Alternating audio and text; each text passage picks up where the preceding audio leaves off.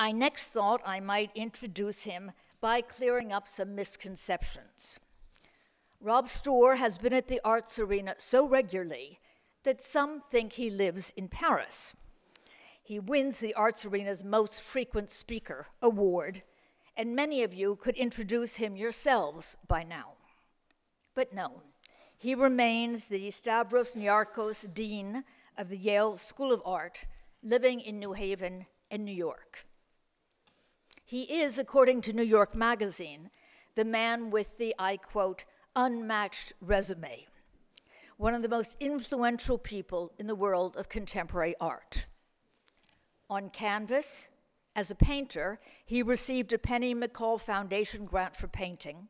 His work is exhibited in some of New York's finest galleries and held in the collections of the Nelson Atkins Museum, the Century Club, and MoMA. On paper, as an art critic, author, and historian, he has been a contributing editor at Art in America since 1981 and writes frequently for Art Forum, Parquet, and Art Press. He has written numerous catalogs, articles, and books, including monographs on Philip Guston, sorry, the French got in there, Chuck Close, and Louise Bourgeois. At the arts arena, he has delivered lectures on John Cage, Jeff Koons, Louise Bourgeois, the state of the art world, and Gerhard Richter, not forgetting his Ad Reinhardt. For all of this, he has received enough medals for an army. Awards from the American chapter of the International Association of Art Critics, a special AICA award for distinguished contribution to the field of art criticism, and the Lawrence A. Fleischman Award for scholarly excellence in the field of American art history from the Smithsonian Institution. The French Ministry of Culture presented him with its medal of Officier des Arts et des Lettres. On the podium, as a professor, he provides, as the New York Magazine says, again I quote, a vital link between the museum world and academia. In 2002, he was named the first Rosalie Solo Professor of Modern Art at the Institute of Fine Arts, New York University. He's also taught at the CUNY Graduate Center and the Bard Center for Curatorial Studies, the Rhode Island School of Design, Tyler School of Art, New York Studio School, and Harvard. He lectures internationally and holds several honorary degrees. Since 2006, as well as dean, he has been professor of painting and printmaking at the Yale School of Art. And this is how his current students portray him.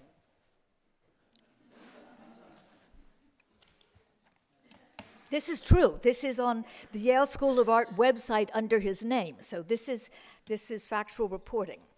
Finally, on the walls, completing this unmatched resume, as a curator, he reaches near rock star status. At MoMA, he held the top curatorial position and organized exhibitions on Elizabeth Murray, Max Beckman, Tony Smith, and Robert Ryman, as well as coordinating the project series from 1990 to 2000. He was commissioner of the 2007 Venice Biennale, the world's oldest and most prestigious exhibition of international contemporary art, and is the only American ever invited to that position. He is the winner of both a Norton Family Foundation Curator Grant and an ICI Agnes Gunn Curatorial Award. The Gerhard Richter 40 Years in Painting retrospective that he curated at MoMA in 2002 was called by the New York Times, and this does not happen very often, again I quote, a perfect exhibit, unquote.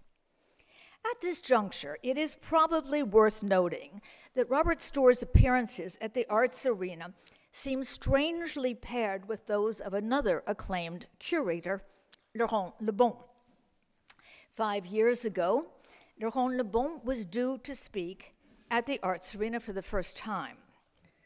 I sent Robert Storr the invitation with its cartoon done by Itzhak Cohen, who is here with us this evening, of a Jeff Koons dog balloon at Versailles that I showed here earlier this month when Laurent Lebon was here. Inspired, Dean Storr sent back within minutes an email announcing the topic of his own then upcoming Arts Arena talk, A Tale of Two Jeffreys, Koons and Deitch. This month, preceding Robert Storr by 3 weeks to the day, Laurent Lebon, now president of the Picasso Museum, was standing in this very spot, once again the first of a 1-2 curatorial power punch. Now I find out that this week the pair of them will be traveling together to Metz. After the straight biography and curious coincidences with Laurent Lebon, I next thought I would best introduce Robert Storr as an iconoclast who speaks truth to power, a man of uncompromising integrity, a concerned citizen of the world, and a rather fearless public intellectual. Better yet, I thought, let him introduce himself. Here he is, Robert Storr, in his own words, from the Blouin Creative Leadership Summit. I quote, "Culture sets off alarms. It's not, in fact, a comforting word, except for people who like to be comforted by the way of abstractions, and such people are never to be trusted," unquote. Next Robert Storr quotation. "One possible argument for the exponential growth of art schools and the whole art system is that at least we keep a certain number of these people off the streets. They continue to fail, but they fail with some cushion, so at least we don't suffer the damage of their realizing how truly terrible they are," unquote.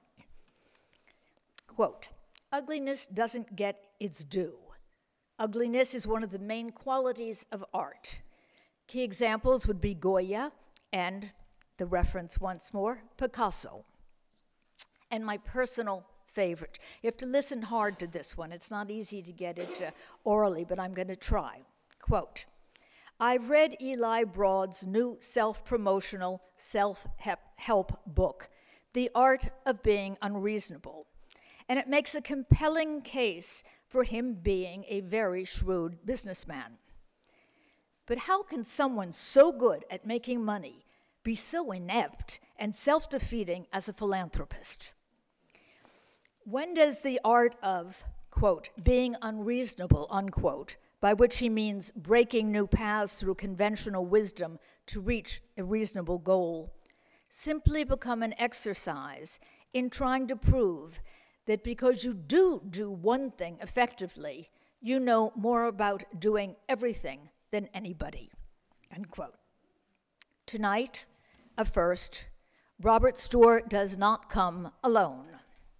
He will be, the title of his talk, he tells us, is Walking in the Park with Tatiana, referring, of course, to the highly regarded sculptor and installation artist Tatiana Trouvé, his guest, our guest, and one of the brightest lights of contemporary art for the past 20 years. She has had a one-woman show at the Palais de Tokyo, a site-specific installation at the Venice Biennale, has twice shown at Gagosian Gallery in New York, and was the subject of a 2014 collaborative museum retrospective, Tatiana Trouvé. A winner of the prestigious Marcel Duchamp Prize, her works are held in public collections, including the Centre Pompidou in Paris and the Musée d'Art Moderne de la Ville de Paris. And now, she has had the plum of all plums, a long-term commission project for the Public Art Fund of New York City, a monumental installation in Central Park. You're beginning to get the sense of the title of tonight's talk, Walking in the Park with Tatiana, which was inaugurated this month and is called Desire Lines. The Arts Arena would have been thrilled to have her here at any time, and we tried several times. But we are particularly happy with another coincidence, that her first Arts Arena appearance centered around her work in New York for this Paris-based artist comes as we are about to inaugurate on June 16th our very own special partnership with that city in the form of a biannual event, the Arts Arena Municipal Art Society Paris-New York Series on Cities. I would like to reiterate a personal sense of gratitude to him. He has been on the Arts Advisory Council of the Arts Arena since its inception and continues to be of immense and generous help to it and to me as we make our way through the sometimes murky world of contemporary art. Anyway, so it's very good to be back and to be in cahoots with Marjorie, and I really do enjoy these connections. I would say there's an element of enlightened self-interest, or at least enlightened institutional interest, in that the Arts Arena has sponsored for the whole time that I've been involved a lectureship at Yale for students at the university or college, art school, of artists and critics from France. And as a result, we have had a series, Daniel Buren, Annette Messager, Sophie Kahl, and others, who have come to Yale to meet with students in their studios, to listen to a lecture, to have seminars, and so on and so forth. And that's immensely important to American art students because even though one thinks things have gotten better, the American art world is still to an excessive degree focused on New York, and for that matter, about maybe 7 square blocks of New York. So the more that they can see and hear from practitioners elsewhere, I have a similar arrangement with Russia, that we can really begin to make it a more international scene at the beginning of people's education, not someplace later on when they become exhibiting artists. I would also say in terms of total revelation, there's an element of chantage here, because I would like to have Tatiana come to Yale and do a session for us under those auspices. So now, kind of hard to say now, right? The truth is that Tatiana has been in America a good deal over the years. She had a residency there some years ago where she began doing some of the things that appear in the park. So, you know, I don't think it will be hard to convince her to come back. Now, this evening's talks will be different from previous ones in that I've usually given lectures with lots of slides. Let me get rid of this guy and just, yeah, here we go. There'll be images, but I'm not going to do a sort of standard art historical, art critical exposition, presentation, commentary, and slides, and so on. There'll be images here that which you can refer to, but if you don't know her work, this will be a way to begin to familiarize yourself with it, at least at the cursory level. In any case, this evening will be different in that I will talk for about 20 minutes to half an hour, and then I will invite Tatiana to join me on stage, and we will do a talk back and forth between each other, between ourselves, and then we will open it to the floor to questions. The first part will be in English, the second part will be in French, as befits a program which is about exchanges back and forth. I would only say in this connection that I was reminded when I was thinking about all of this of a professor of mine when I went to the Collège Savenol in the south of France, or central France, Massif Central, years and years and years ago, M. Bouchem. And he described how he had given a session on Camus in a little tiny, sort of lecture hall or something like that, someplace near the Chambon-Saint-Lignon.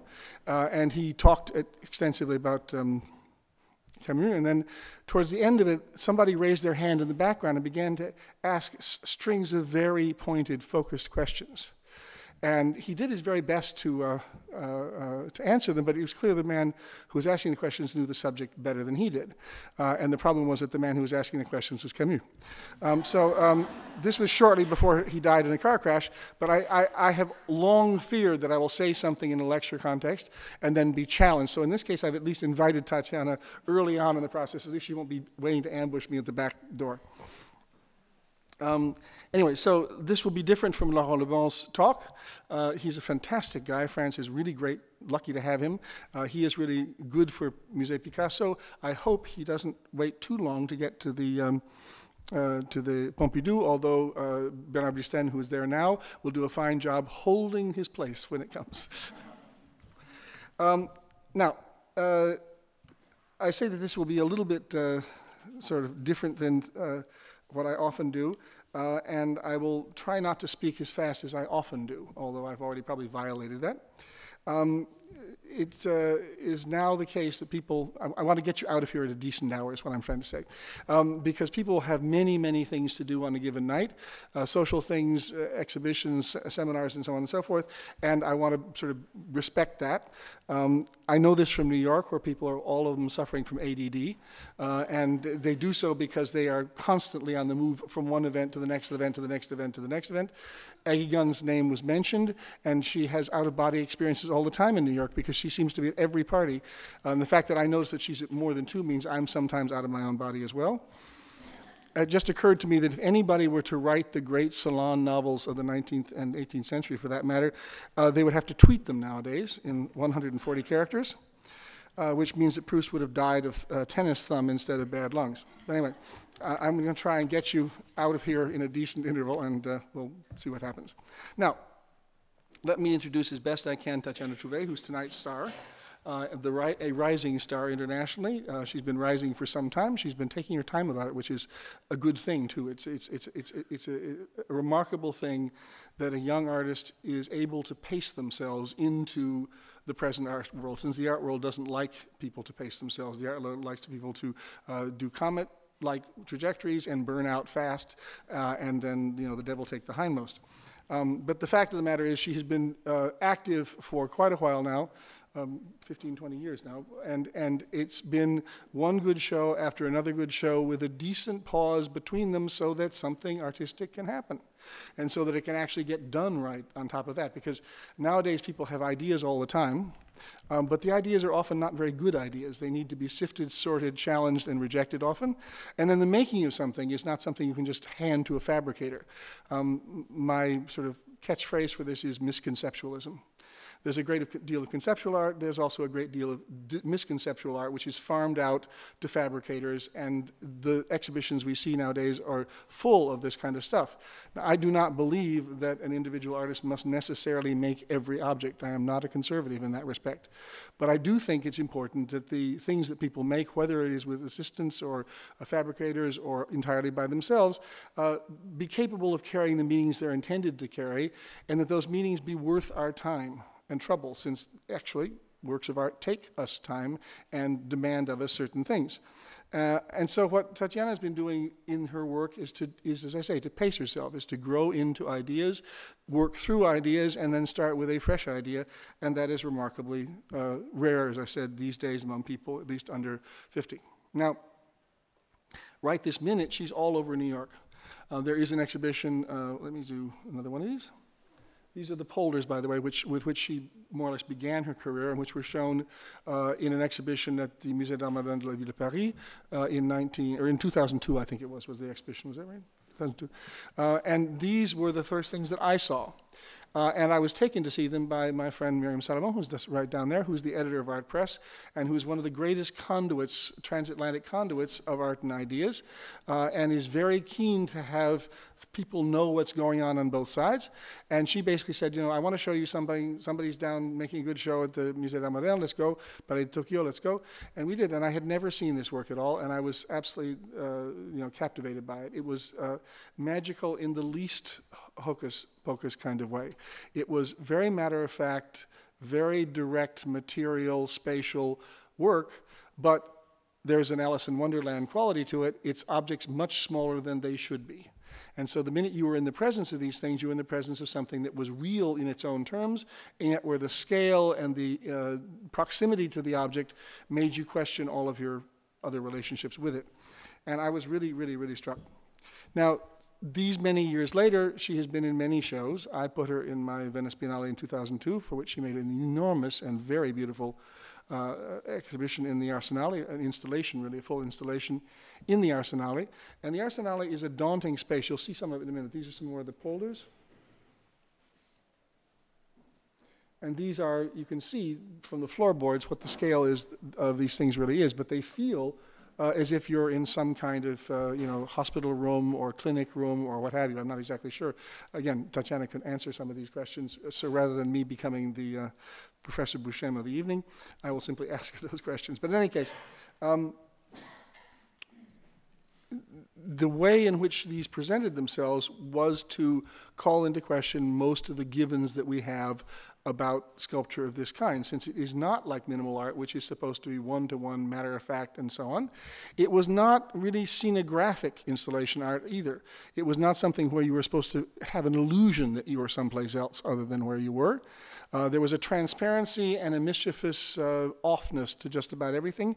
And then again, this very intense sense of a made thing, a specific thing, a thing real on its own terms, but of proportions which were not real like the rest of the reality around it.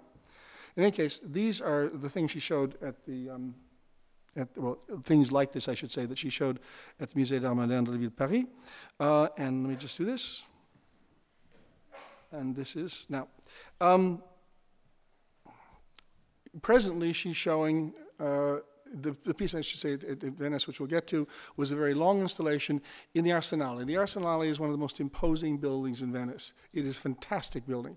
It has great rafters and galleries at the top level. It has an amazing floor, which is dug out, now filled in, but dug out so that you could make cords down the middle of it. It has brickwork, it has everything, it has columns. So to do something in that space that goes up against it, that tries to actually transform it and not simply sort of ignore it, is again something very, very difficult. She used a lot of the covering for the walls and so on, but she also understood the scale of it. And the scale was undeniable, and that's where she carried out a series of transformations where you didn't ever know exactly where you were. And in this case, things were not miniaturized, not reduced in scale. They were their literal scale, but they were the literal scale of what exactly? You were constantly having to ask yourself, what is this thing I'm looking at? A sculpture made out of electrical cord, metal framing bars of some kind and so on. All of these things presented to you matter-of-factly, but in orientations which didn't explain themselves automatically. In fact, didn't explain themselves even after long reflection, but their long reflection then becomes the poetry of the piece. You speculate on what might be going on, and the more you speculate, the more potential meanings arise. In any case, here are some of these.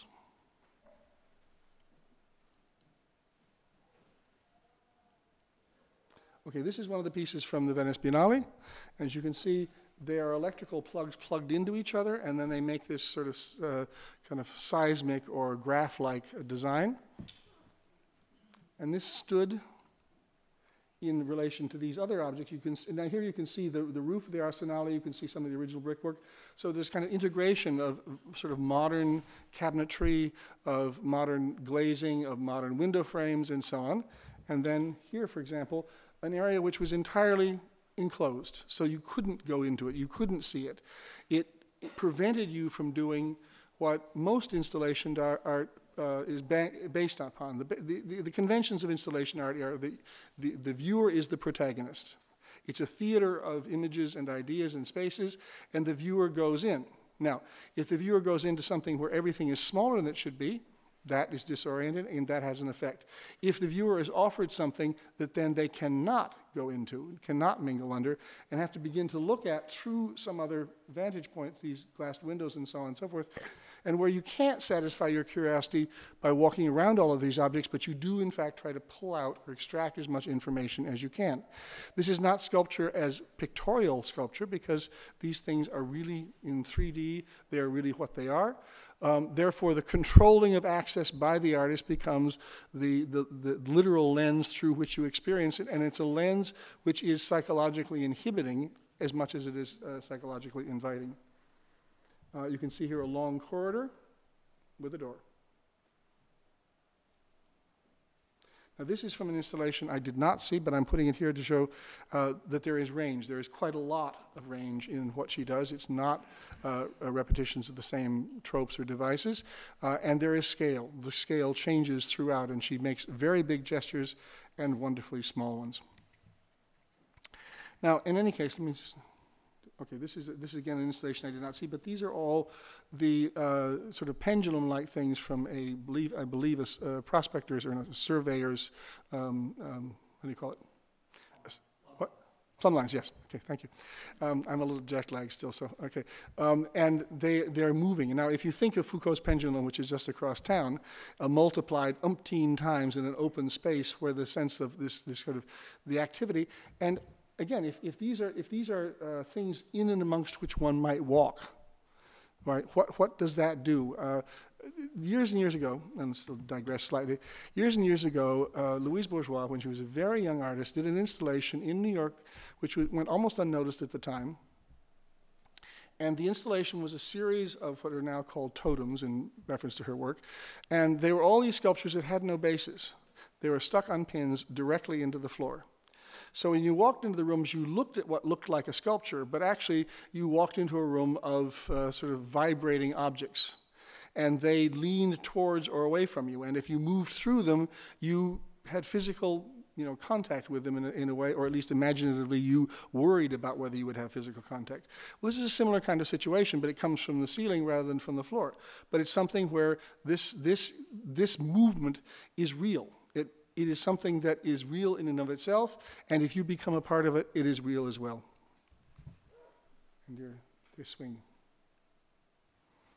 Again, I have not seen this. I can only read it from the photographs, but I know what it would be like to be in amongst those things, or at least I think I do, and we'll find out for sure. Now, to talk about what goes on in all of these things is impossible, but let us think that one set of paradoxes, this is the beginning of the installation in New York. This is a space on 75th and Park Avenue where images of the project that is at the corner of Central Park are placed, and I'll go into that in a second. But just before I get into this particular piece, which I have seen carefully, think about the kind of games that she's playing. They are related in certain respects, not just to practices of minimalism and installation art generally speaking, but also specifically to aspects of surrealism. Now, there's a great deal of surrealist-derived art, and I'm not saying to Tatiana that this is what it is. I'm only saying that it calls into our imaginations as we look at it issues that are raised by surrealism. There's a great deal of surrealist art, though, that attempts to revive the particular kind of magical, mystical, literary qualities of that stuff that was made between the two great wars.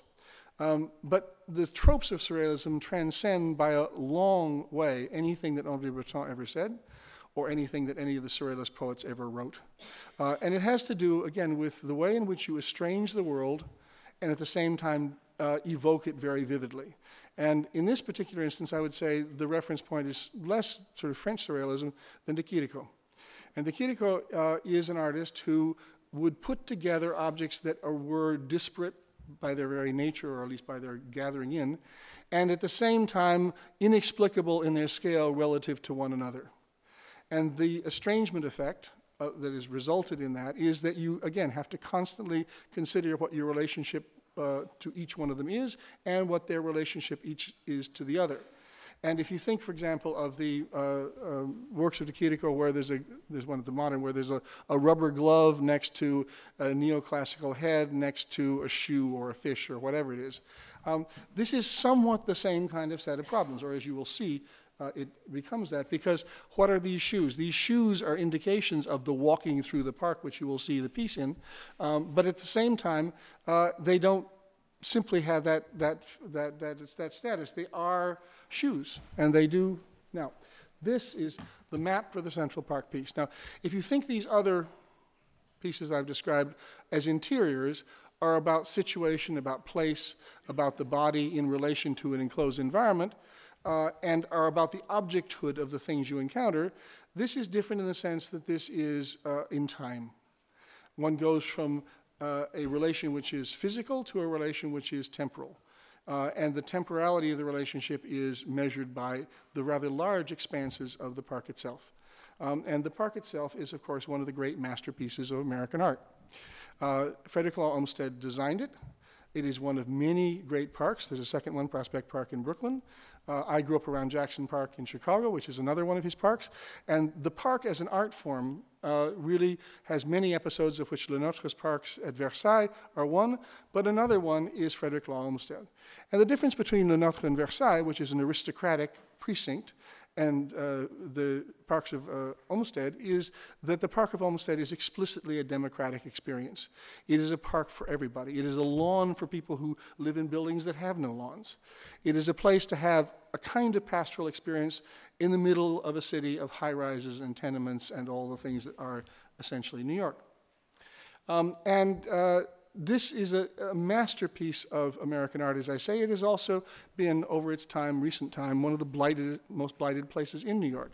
I don't know how many of you remember Charles Bronson's movies of the 1970s, but a good many of them passed through Central Park, because in the paranoid times of racial tension and violence in the United States, the park was danger. The park was the dark wood. The park is where somebody with a knife was going to get you. And then, of course, Charles Bronson would go get that somebody with a knife. But in any case, the park was dark and scary and alienating, even though it had been made originally to be open, clear, and embracing.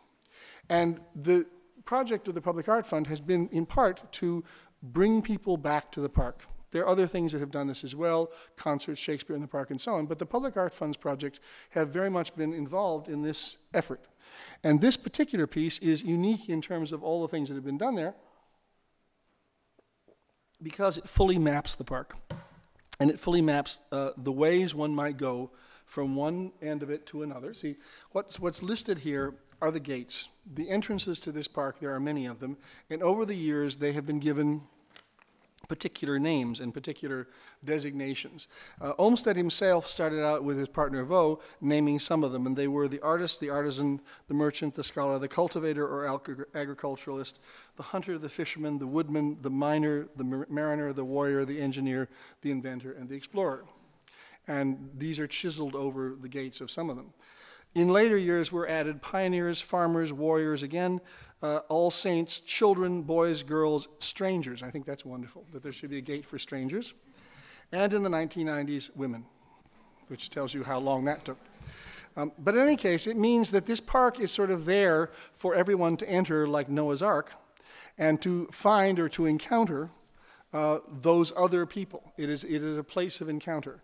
And it is also a place of solitary reflection, of being in nature, of taking your time, and to get from one end of the park is a long walk. So Tatiana has essentially dealt with spatial relations, but also in this case, again, with temporal relationships, and perhaps in this case more than any other in the temporal relation because this is such a vast distance. And the trajectories that she has charted, basically, through, you can see the map of what, these are some of the spools of thread or twine or rope, and these are a maquette of what is actually on the corner of 59th and 5th Avenue. This is a sort of index of the spools, and then these are the spools. Now this is bad photography, there'll be some good stuff in a minute, but this is bad photography on a kind of foggy day, but this is what stands on the corner near the Pierre Hotel. And this, it says in the Ramble, and it's 20 kilometers a day. The Ramble is one district of the park.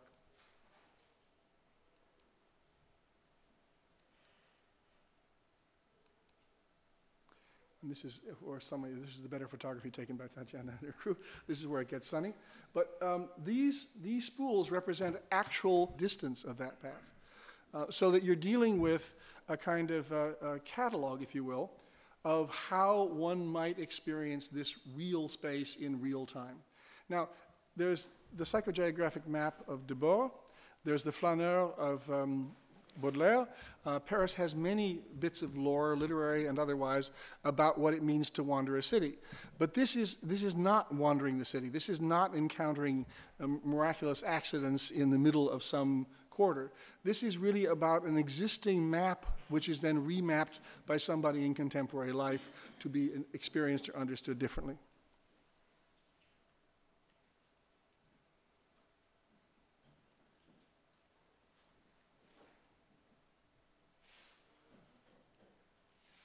And here are some of the shoes,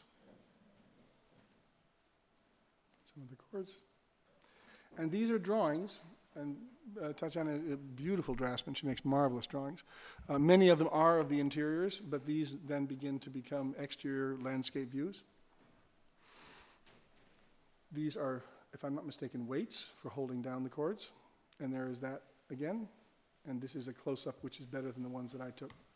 Now, it's kind of remarkable that a French artist should be the one to do this, and that there should be this contribution to the dialogue that Americans have had about this park. Because the difference between this aesthetically and most things that have been done in the land art category is that it is not monolithic, it is not semi-permanent.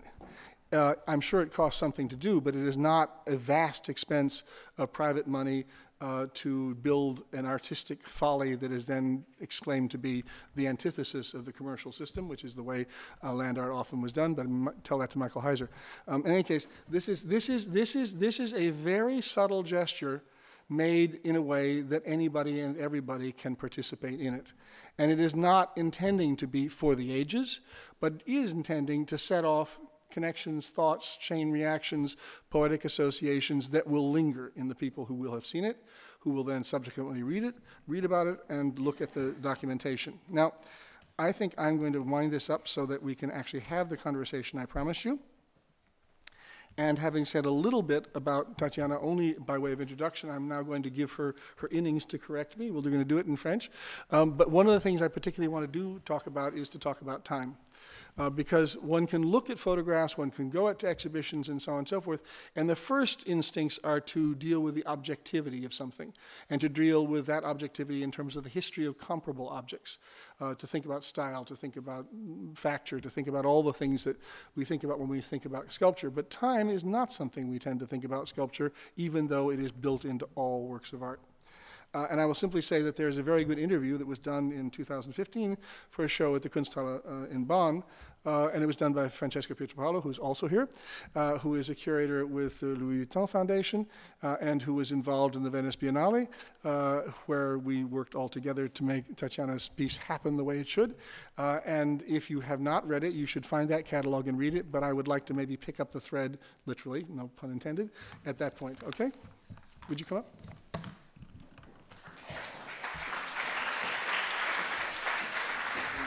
Alors, est-ce que vous pourriez nous expliquer un peu d'abord comment on va entre les polders et Central Park dans le sens des liens ou des fils de pensée qui sont continuels, qui lient tout ça? Il y a plusieurs, je crois, plusieurs entrées ou plusieurs liens, peut-être pas forcément des polders, mais peut-être de ce qui était avant les polders. Que je ne connais pas. Si. Voilà. Le bureau d'activité implicite, qui était donc cette architecture modulaire dont chaque module était dédié à des activités différentes, qui étaient peut-être, qui précédaient toute œuvre ou toute idée ou toute intuition. C'était vraiment ce corpus-là. En fait, dans cet ensemble, il y avait un module qui était dédié au titre, à la construction des titres. Donc, je faisais énormément de titres qui devaient aller vers des œuvres, mais qui ne voyaient jamais le jour. On retrouve dans le projet de Desert Lines à nouveau les titres en fait, qui se sont ajoutés après, puisque j'ai d'abord commencé à mesurer différents parcours. Et si on additionne tous les parcours, on a donc la totalité de tous les chemins qui traversent le parc. Et donc, pour chaque parcours, il y avait la description du parcours, d'où il partait et d'où il arrivait. Et j'ai décidé de titrer ces parcours un peu comme on titre souvent des chemins, des routes, etc. Puisqu'à Central Park, il y a finalement assez peu de chemins qui ont un titre. Et ces titres, en fait, étaient tous issus de l'histoire de la marche, qu'elle soit politique, qu'elle soit liée à la musique, qu'elle soit liée aux œuvres.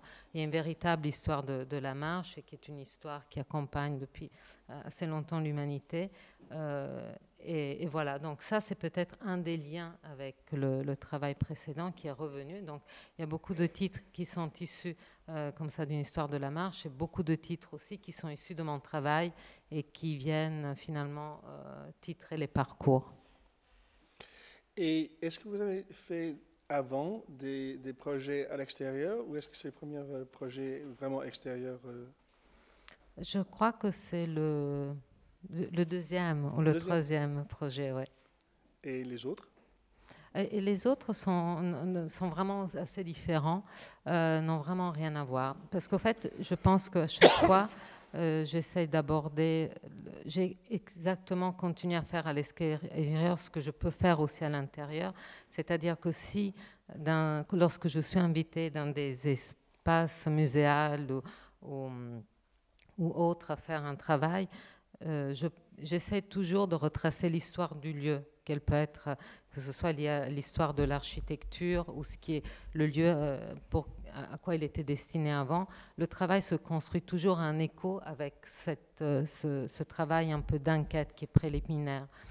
Et pour Central Park, c'était un peu la même chose, c'est-à-dire que je ne pouvais pas ignorer la proximité de l'emplacement de la pièce avec le parc, puisqu'elle était vraiment à l'entrée du parc, et que dès qu'on s'intéresse à Central Park, on découvre qu'il s'agit bien d'un projet de la modernité. D'abord, c'est aussi un des écrits de Smithson qui m'a vraiment intéressée et convaincue de ça, où à la suite d'une exposition qu'il voit sur Frédéric Omslow au Whitney Museum, il décrit un texte pour Art Forum en 1973 où il décrit Central Park comme une earth sculpture. Et il dit avec Central Park, au fait, c'est toute l'idée du parc et du paysage qui change. Ce n'est plus une idée de la nature telle qu'on pourrait l'imaginer, telle qu'on l'a toujours abordée comme une idée picturale de la nature, mais c'est une idée de la nature qu'il faut activer. C'est vraiment c'est à la fois une énorme machine avec des kilomètres de câblage souterrain, etc., en même temps un lieu de détente et en même temps un lieu de travail. Donc c'est toute une idée de l'histoire du paysage qui change. Et à partir de là, et comme j'étais tout à fait d'accord avec l'idée que c'était une œuvre de la modernité, une sculpture, cette idée de faire un collage sur lequel on poserait une œuvre au-dessus d'une autre œuvre ne pouvait pas du tout me convenir. Et j'ai donc plutôt essayé d'être en écho avec le parc et de faire quelque chose qui soit voilà, un lien avec l'histoire du parc. Et j'ai donc commencé ce travail topographique en fait, j'ai marché, mais depuis mon atelier à Montreuil, dans le parc, c'est-à-dire que j'ai relevé différents parcours. Et ensuite, ces parcours-là ont été mesurés, reconvertis en masse, en bobine. Et ensuite, chaque parcours a été titré. Et ensuite, c'était vraiment une histoire dans l'histoire de la marche. Et c'était pour moi aussi une façon de marcher dans d'autres pas, dans d'autres histoires de la marche. Et ça, c'était peut-être une des parties, pour moi, les plus jouissives. Parce que finalement, marcher est quelque chose de tout à fait anodin. On marche tous. Mais quand il s'agit de se lever et de marcher pour quelque chose, ça devient un exercice beaucoup plus contraignant. Vis-à-vis les installations intérieures, moi j'ai projeté mes idées, mais est-ce que vous avez des choses à dire contre les projections ou des raffinements importants? Parce que si par hasard le plan, oui. C'est actif, c'est possible d'entrer dedans ou non? Non, en fait, pas du tout, et ils ne bougent pas. Ils ne bougent pas, ok. Non, ils sont complètement statiques. Ils sont arrêtés par exemple, la pièce qu'on a vue, c'est 350 points, donc c'est 350 fils à plan qui ont tous des inclinaisons différentes et qui sont arrêtés dans cette inclinaison. En fait, c'est plutôt l'idée d'un monde inversé ou de plusieurs mondes. En fait, le parallèle que je fais avec une œuvre que j'aime beaucoup de Manzoni, qui est le socle du monde renversé, il y a un écho dans cette pièce pour moi avec celle de Manzoni, parce que finalement on est à 350 points à l'infini. L'infini est normalement au-dessus de nous, sur nos têtes, alors que là, les fils à plomb pointent 350 points et inclinaisons différentes. Donc c'est plutôt l'idée il y a 350 dimensions et mondes différents qui seront finalement sous nos sols. Et c'est vraiment, évidemment, un pendule revient toujours à un point vertical d'attraction. Et là, ils sont figés dans des angles différents. Donc, c'est vraiment plein de... C'est du trompe-l'œil, quoi. C'est complètement du trompe-l'œil, ouais. Okay, voilà. Et d'autres raffinements, d'autres... Par rapport à quelle pièce? par exemple, à Venise, Oui. l'idée de faire une boîte, de mettre les objets énigmatiques dedans et d'empêcher que le voyeur entre dedans, c'est pourquoi faire. Ah, c'est pour quoi faire? Pour rien faire du tout. Quoi? Non, je veux dire, est-ce que c'est une façon de tease en anglais? De chatouiller, De chatouiller, oui. Ou est-ce Euh, que c'est plus... Je pense que c'était une façon pour moi de travailler très naturellement, comme je le fais, je dessine beaucoup, de passer du dessin à la sculpture, un peu comme on tire des fils encore, mais de façon assez naturelle. Parce que pour moi, il y a vraiment un lien très fort qui s'établit entre les sculptures et les dessins. Dans mes dessins, je pense qu'il y a une partie très, très sculpturale qui est présente. Et dans mes installations, il y a un rappel au dessin et d'ailleurs vraiment de façon très concrète aux lois qui régissent les dessins. Puisque mes sculptures sont souvent en perspective et que la perspective est la loi du dessin et pas du tout de la sculpture. Donc souvent, elles se voient d'un point de vue. Et dès qu'on s'en éloigne, elle commence à changer, à être déformée. On est devant aussi une image de la fenêtre, qui est vraiment l'image par excellence de la peinture. Mais aussi, ça me permettait de créer encore là d'autres dimensions, puisqu'au fait, l'image du fond est un miroir incliné et qui donc laisse apparaître un espace beaucoup plus grand que ce qu'il ne l'est en réalité. Finalement, l'espace que vous m'avez donné à l'époque était grand, mais je l'ai beaucoup plus agrandi en faisant cette installation parce que j'ai pu justement jouer avec des artifices du dessin et du miroir. Voilà. Et les polders, Miniaturisation, oui. Je pense que c'est une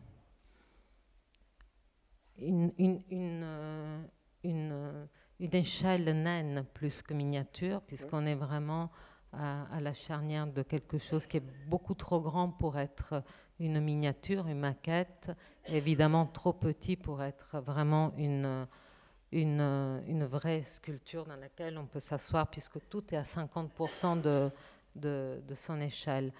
J'aimais beaucoup cette idée qu'on était face à quelque chose qu'on ne pouvait pas du tout pratiquer physiquement, mais dont on avait des manipulations plutôt mentales à avoir avec ces objets-là et à avoir des différentes... de se trouver finalement un décalage complètement inapproprié, avec encore un décalage par rapport à ces objets. En fait, j'étais tombée au cours de l'élaboration de ce travail-là, des polders, sur un entretien qui était donné par une personne, un nain, une personne de petite taille, et qui était assez particulier parce qu'il a passé sa vie à s'habiller en touriste. Il habitait dans un petit village en France, mais il se baladait avec des chemises hawaïennes, avec un appareil photo autour du cou, des grands sandales allemandes, etc. Et en fait, on avait tourné un reportage sur lui parce que c'était assez étrange de voir qu'il pratiquait sa vie en tant que touriste. Et en fait, il expliquait, ça j'avais trouvé l'idée assez belle, de dire, voilà, je suis une personne de très petite taille et rien dans ma vie a été conçu à mon échelle. Pour moi, monter sur une chaise, c'est déjà faire une escalade, c'est gravir quelque chose. Et donc, je considère que je suis de passage, puisque cette réalité-là est complètement à porte-à-faux vis-à-vis de mon corps. Ce n'est pas en tout cas la réalité de mon corps, ce n'est pas ainsi que je peux pratiquer ma vie. Donc, la seule solution que j'ai, c'est finalement de l'explorer comme un touriste ou comme quelqu'un qui viendrait dans un lieu et qui ne connaît pas les habitudes, ne connaît pas forcément le peuple qui l'habite et qui commence à vivre ainsi. Et c'est à partir de là que ma vie est acceptable, mais elle est aussi intéressante. Elle devient un moyen de découverte. Et j'avais trouvé ce rapport extrêmement juste. Et finalement, ce décalage et cette image du touriste était aussi assez belle, puisque si on pense que ce qui était le touriste à l'époque, au 19e, était quand même des voyages qu'on payait aux personnes de bonne famille pour justement aller découvrir des pays et faire les premières expériences importantes de leur vie. Et le titre, les polders sont en Hollande, non?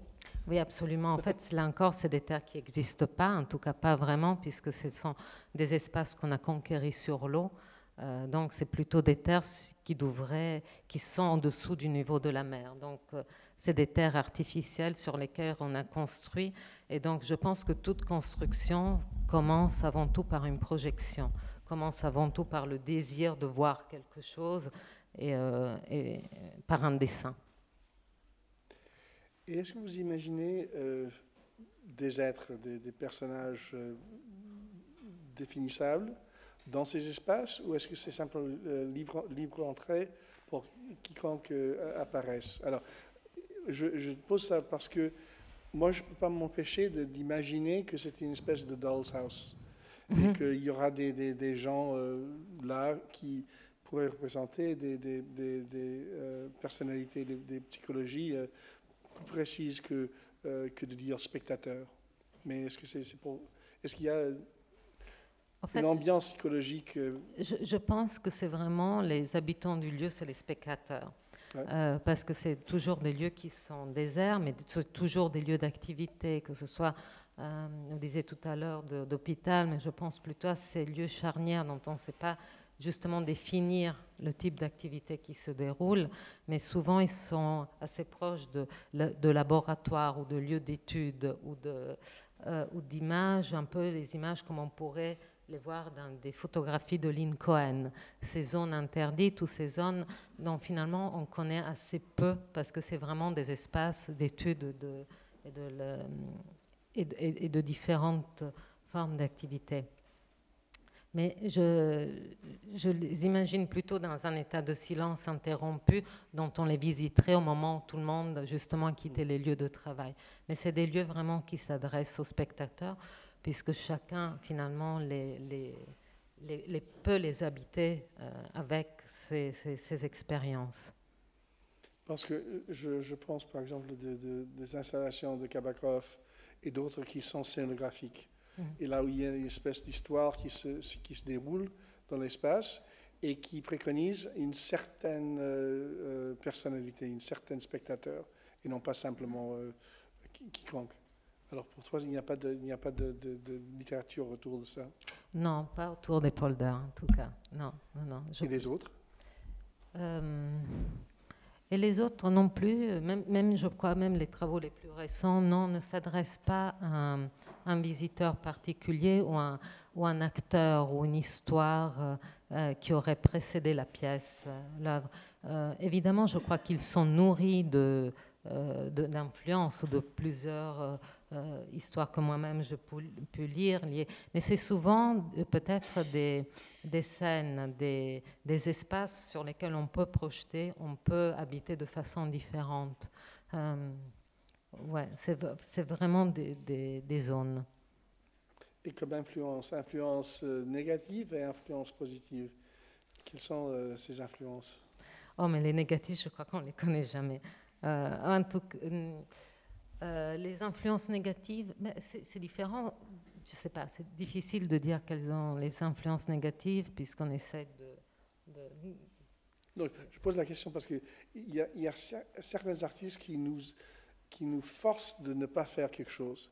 Des fois, on aime ces artistes, mais on ne peut pas répéter ou entrer dedans encore une fois. D'accord, je comprends. Alors oui, je dois avouer une chose, moi j'adore Keynolds.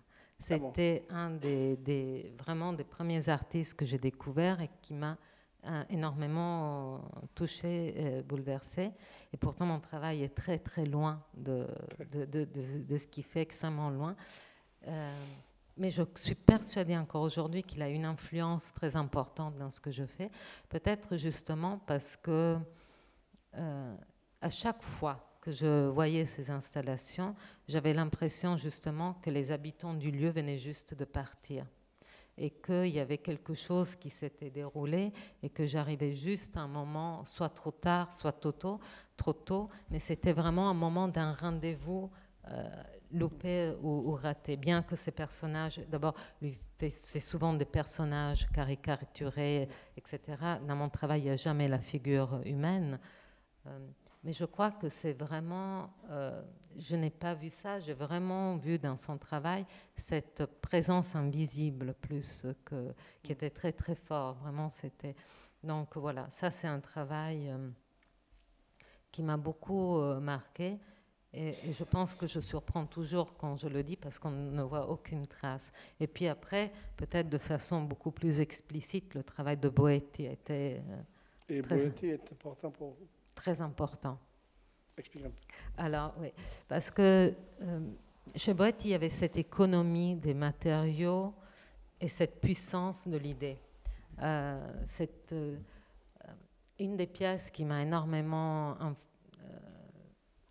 je pense, qui était peut-être un choc vraiment, c'était une vitre qui était juste posée contre un mur et le titre était Nulla da vedere, nulla da nascondere. Je pense que c'est ça.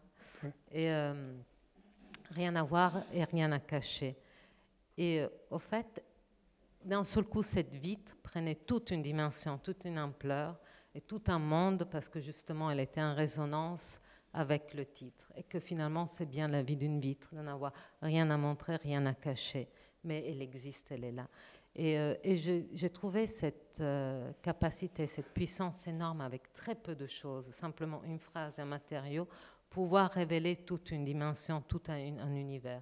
Et c'est quelque chose qu'on retrouvera dans toute l'œuvre de Boetti, de façon extrêmement puissante. C'est marrant parce que quelqu'un m'a offert cette œuvre pour MoMA. Ah oui. Et je ne pouvais pas trouver l'argent. Ah. C'est vraiment très dommage. Oui, c'est vraiment dommage. Et voilà, donc chez Boetti, il y a énormément d'œuvres comme ça qui ont... et je pense que c'est avec Boetti aussi qu'est né d'une certaine façon mon attention au titre. Plus que des influences liées à la littérature, c'était vraiment des influences liées à une œuvre, un travail vraiment tout à fait plastique. Parce qu'il y avait cette coupure, peut-être ce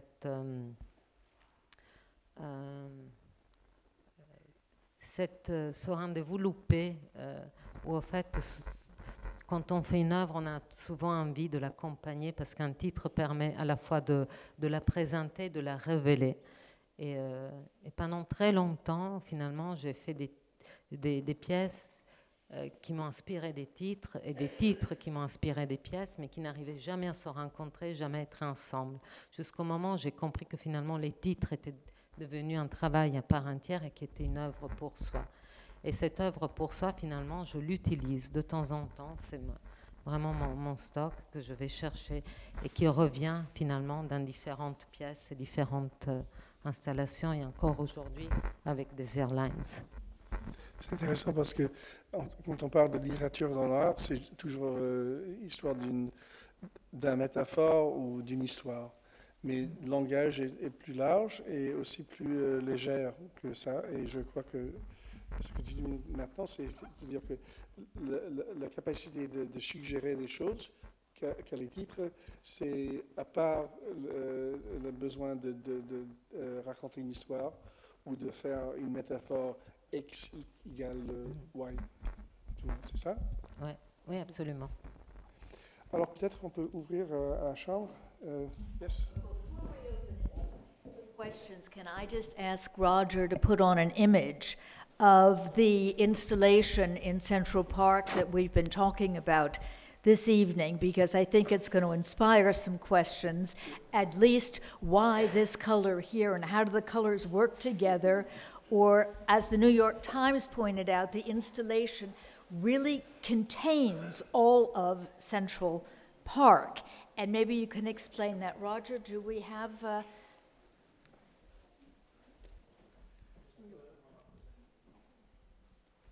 This is not the installation.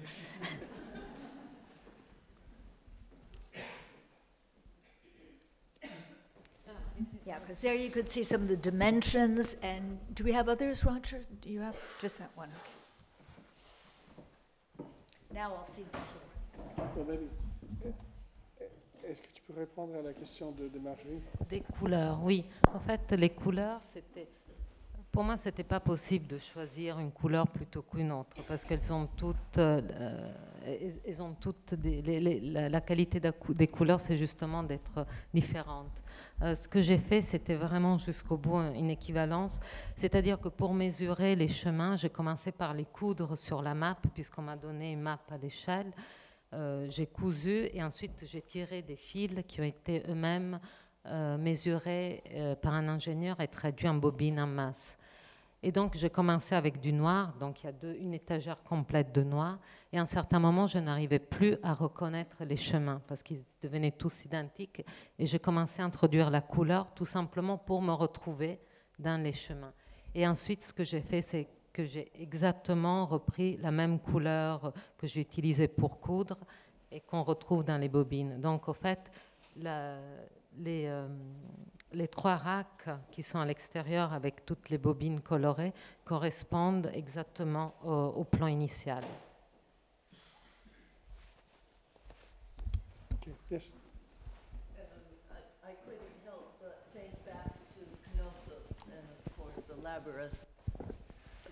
Knossos in Crete with the Minotaur and finding your way out, you know, the promenade leaving the palace, winding through, and at the same time to be able to retrace, you had to have a bobbin of thread and you were leaving this. Were you at all inspired by the labyrinth of Knossos and the old myth of the thread? J'étais surtout...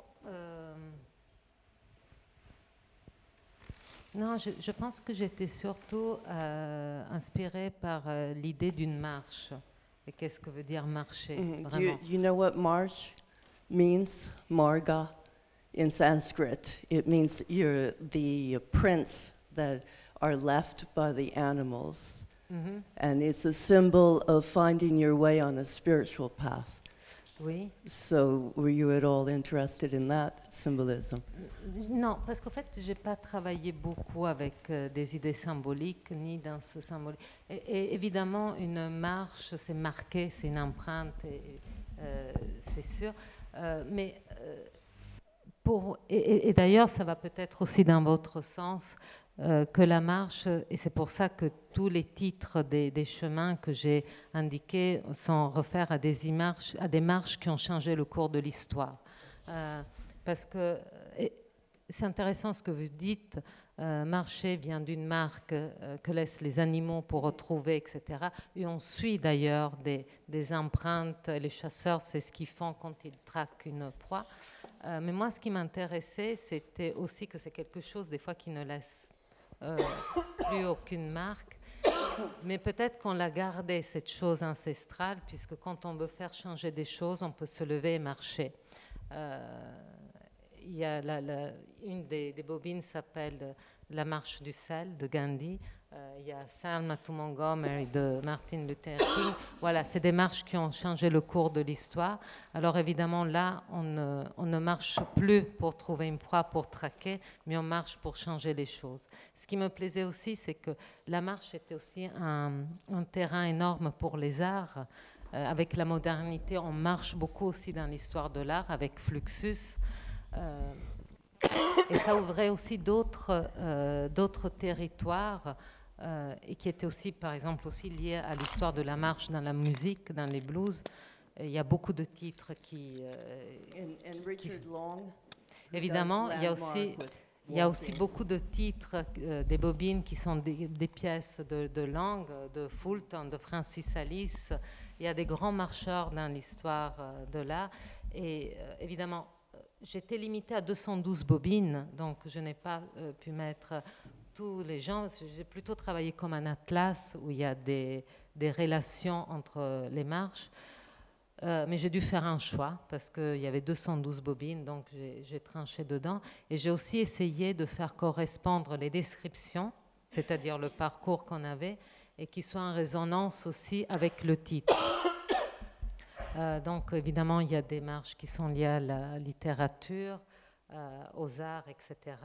Et Et aussi, j'ai essayé à ce que la pièce soit pratiquée de 3 façons, qu'elle puisse être juste lue, un peu comme on pourrait lire un poème au vers, qu'elle soit lue peut-être plus en profondeur, c'est-à-dire de voir les titres, toute l'histoire de la marche qu'elle référait, aux œuvres, aux romans, etc., puisqu'il y a 212 titres différents, mais qu'elle soit aussi praticable, que les gens, avec la description, décident de faire une marche. Et quand on décide de faire une marche, on décide aussi, on choisit un titre, donc on rentre aussi, on refait une autre marche. Il y a beaucoup de marches, par exemple, qui sont liées aux marches historiques, civiques, des droits civiques, qui datent, par exemple, il y a la première marche des suffragettes. Évidemment, je n'étais pas née. For Central Park, it's the Underground Railway, because Central Park was made during the Civil War. Ouais. So you had the great... Et donc, c'était la possibilité aussi de recélébrer des marches, de refaire différentes marches. Any other questions So, or comments? Excuse my cough, but it's thanks to the airline. Air France. Sometimes they lose your clothes, other times they give you a cough.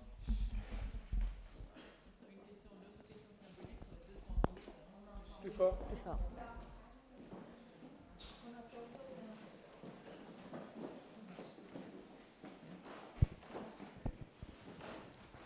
Le chiffre 212 est également un chiffre symbolique parce que c'est le code téléphonique en fait de Manhattan. Donc est-ce qu'il y avait une raison pour laquelle vous aviez 212 bobines? Non, ça alors là, c'est vraiment le fruit du pur hasard. J'étais évidemment très heureuse parce qu'effectivement, ça correspond au code postal de New York, mais c'était vraiment le pur hasard. Il y a 10 000 façons de compter parce qu'il y a beaucoup de chemins qui s'entrecroisent. Donc, dans la façon de faire des marches dans le parc, on peut avoir 25 chemins, 200 ou 3 ans, c'est infini les combinaisons. Moi, j'ai opté pour une combinaison, je ne revenais jamais sur mes pas. Et il y a beaucoup de segments, il y a beaucoup, quand on lit la description, il y a beaucoup de segments qui unissent les différents chemins. Mais c'était vraiment le pur hasard qui a fait qu'il y en avait 212. Et c'était un hasard bienvenu, plus que bienvenu d'ailleurs.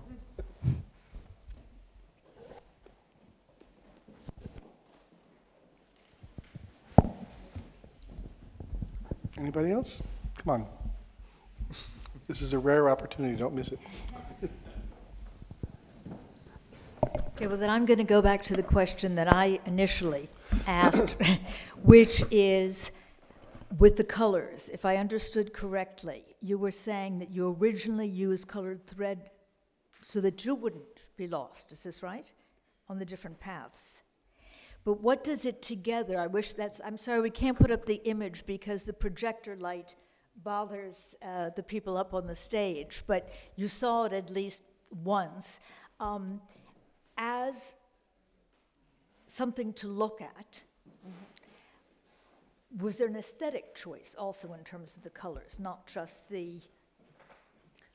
En fait, Non, c'est le choix pour les couleurs Oui, et oui. la façon qu'on voit l'un à côté de l'autre, c'est un choix esthétique aussi bien qu'un choix de ne pas se perdre.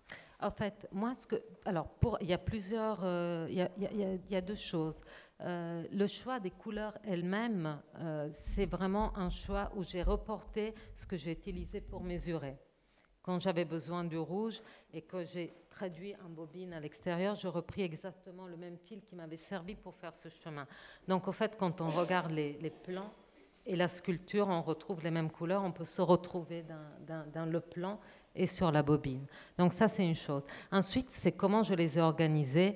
J'ai mis les noirs, toute la masse de noir ensemble, toutes les couleurs ensemble, et puis toutes les autres, les fils couleur canvas, vraiment ensemble.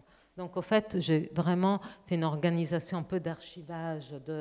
J'ai essayé d'être, on va dire, objectif, si on peut l'être, parce que justement, je ne voulais pas prendre un parti pris d'ordre complètement subjectif, de dire le rouge, je le mets à côté du jaune parce que c'est joli, parce que c'est faux, tout simplement. Yes. how long was the process from start to finish, from when you were initially approached to do the project, and then how long did it take to actually create it and install it? Ça a pris 2 ans. 2 ans, c'était assez lent parce que la première idée n'était pas du tout prévue dans ces matériaux-là. J'étais partie sur une idée qui m'avait beaucoup séduit et qui était complètement fausse. C'était de le faire avec des matériaux pérennes, vraiment tels qu'on peut concevoir les œuvres pour l'extérieur, avec du bronze, du béton, etc. Alors je vais être tout à fait honnête, je pensais que c'était génial, que c'était vraiment la bonne idée. Et puis ça n'a pas pu se faire parce que ça coûtait vraiment extrêmement cher. Et puis je me suis dit aujourd'hui, heureusement que ça n'a pas pu se faire parce que ça coûtait très, très cher. Et je me dis aussi, heureusement que je n'ai pas abandonné. Parce que souvent, quand on ne trouve pas les moyens de produire un projet, on passe à autre chose et on trouve la meilleure façon de faire autre chose. Et je trouvais quand même dommage et stupide de ne pas... d'abandonner ce projet de Desir Lines. Et donc, je suis partie sur vraiment le moyen peut-être le plus simple et le plus pauvre pour faire une sculpture d'extérieur, et peut-être le moins pérenne dans le temps, et quelque chose certainement qui va se salir et se dégrader, mais qui au moins aura eu le mérite d'exister réellement pour ce qu'il est, et qui est peut-être la façon vraiment la plus... vrai de mesurer quelque chose, c'est tout simplement avec une ficelle. Et voilà, ça c'est... Alors après, vraiment techniquement, j'ai commencé par coudre ces ficelles sur ce plan à l'échelle. Ensuite, ces mesures ont été données à un ingénieur qui les a reconverties en bobines. Donc on a ensuite trouvé tous les tourets en bois, qui sont des tourets... qu'on trouve dans les chantiers, quoi. C'est quelque chose d'assez simple. Ils ont été enroulés autour. Voilà. Et traités avec de l'huile.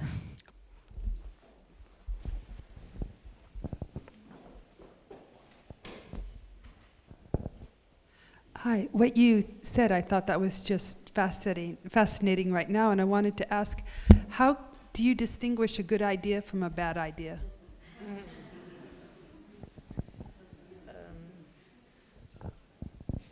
C'est une bonne question, c'est une très bonne question, et en même temps, elle est assez difficile à répondre, bien que je sois confrontée à ça tous les jours dans mon atelier, parce que je crois qu'une mauvaise idée, c'est celle qu'on ne fait pas. Et en tout cas, c'est celle qui toujours nous met dans une déception, ou c'est celle des œuvres qu'on déchire, ou alors des œuvres qu'on se dit « Oh non, non, non, non, non, je ne veux plus l'avoir, celle-là ». Ça, je pense, pour moi, c'est les mauvaises idées. Une bonne idée, c'est peut-être quelque chose justement qui échappe à l'idée elle-même, mais qui peut vivre toute seule, et c'est quelque chose qu'on peut toujours appréhender et revoir de différentes façons.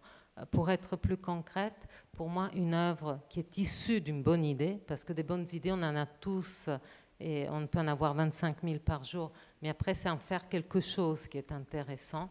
Je crois qu'une bonne idée, c'est justement quelque chose qui ne se laisse pas renfermer dans la seule idée, mais qui peut avoir différents aspects, qui peut se lire de différentes façons, qui ne se limite pas justement à son énoncé.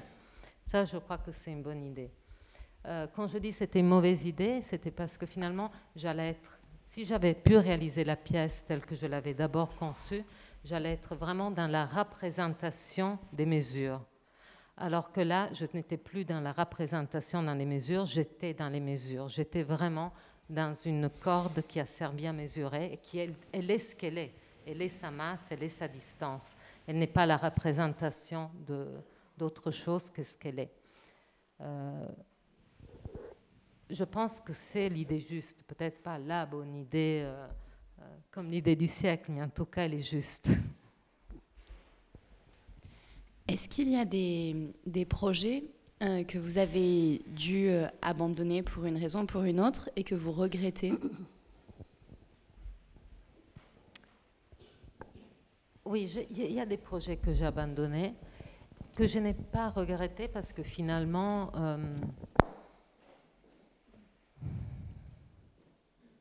ou que je n'ai pas regretté longtemps. Parce que je crois qu'on fait... énormément de...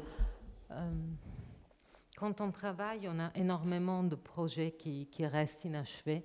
Et d'ailleurs, dans mon bureau d'activité implicite, une énorme partie était justement dédiée aux projets qui ne voyaient jamais le jour et qui sont devenus un travail en soi. Donc, pour moi, ça n'a jamais été vraiment une frustration, un regret, parce que je trouve que ce qui est beau dans le projet, c'est qu'il est définitivement inachevé. C'est-à-dire qu'il sera pour toujours... Un projet réalisé n'est plus un projet, il est la réalisation de quelque chose. Ce qui est beau dans un projet, c'est que finalement, il permet d'imaginer toutes les portes qu'il peut ouvrir et rester dans toutes ses promesses sans jamais s'accomplir.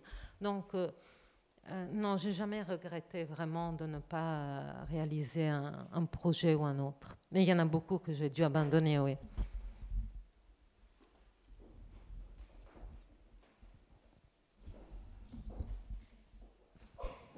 Two questions. Your name, Tatiana Trouvé. Vous voulez savoir si c'est mon vrai nom? C'est une très bonne question. On ne me l'avait pas posée depuis très très longtemps. En fait, c'est une des premières questions qu'on m'a posée quand j'ai eu mon premier article dans Art Press d'ailleurs. C'était la première revue qui a publié un article sur mon travail. On m'a demandé si c'était vraiment mon vrai nom de famille. Je jure que c'est mon nom de famille, je n'ai rien inventé. Je ne l'ai pas choisi, mais c'est mon nom. It's a great name. My next question is, I'm surprised at how much your drawings look like your sculpture. And I was wondering what came first, if you sometimes draw once the piece is executed. From the sculpture. If you draw from the sculpture once the sculpture is made. En fait, je fais souvent ça. Il m'arrive de faire beaucoup de dessins qui reprennent certains éléments, certains fragments de mes sculptures ou de mes installations, de mes expositions. Il m'arrive très souvent de photographier, de retravailler à partir de mes photos des dessins que je mêle avec d'autres dessins à main levée. Et je fais aussi beaucoup d'esquisses qui sont des études pour des sculptures, mais qui ne sont jamais et qui n'ont rien à voir avec les dessins. En fait, je distingue deux choses. Les esquisses de projets de sculpture et les grands dessins qui sont pour moi complètement différents. J'aime bien appeler mes dessins des sculptures parce qu'en fait, je crois qu'il y a une partie du collage qui est dans mes dessins qui est... Quand j'ai besoin de cuivre, de bois, etc., je ne le dessine pas. Je vais vraiment le découper et le rajouter et l'intégrer à la dimension que je suis en train de dessiner. Donc il y a peut-être une certaine matérialité qui est vraiment liée et qui fait partie intégrante du dessin. Et donc j'aime bien prendre dans mes dessins certaines lois, certains principes liés à la sculpture et vice-versa. Et de donner à la sculpture certains principes qui sont ceux du dessin. Okay, maybe we should... Asking the last question, I asked the first, so now I'll ask the last question. Je suis très terre à terre ce soir dans mes questions, mais je pense que ce que je vais demander quand même est important pour donner une impression de ce que vous avez fait à Central Park, parce que c'est vraiment spectaculaire. Qu'est-ce que sont les dimensions de l'installation? Alors, la hauteur est de 3,50 m, et après, je crois que le plus grand rack fait presque 7 mètres, puis 5, puis 3 ou 4. Donc, ce n'est pas une petite chose dans aucun sens des mots. Alors, we are going to, because we're very fortunate this evening, because this just opened, the installation was just inaugurated this month in New York, and it is the talk of the town in New York, and so we're very honored to have the person who did this here with us in Paris, and it's my pleasure first to thank our guests, and then to invite all of you to join us in the next room, the salle de conférence, for some champagne, to toast Tatiana and her installation, her desire lines. Central Park, and to thank Rob Storr and Tatiana for walking together in the park with us tonight. Thank you.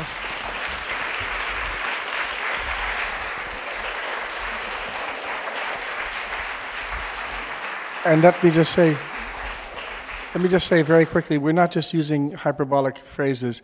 Tatiana's piece was written about twice in the New York Times in the space of 10 days, and she even got an item à la une of the New York Times, which doesn't happen very often. So. And may I ask, as always, Jean or Kata to come up, please, and escort our guests. Let them be the first people into the reception room, because we've learned that if we don't, they get locked up here, and they're the ones who've done all the work, and they don't get any champagne. So if you would just go there, and we will all see each other in the next room. Thank you.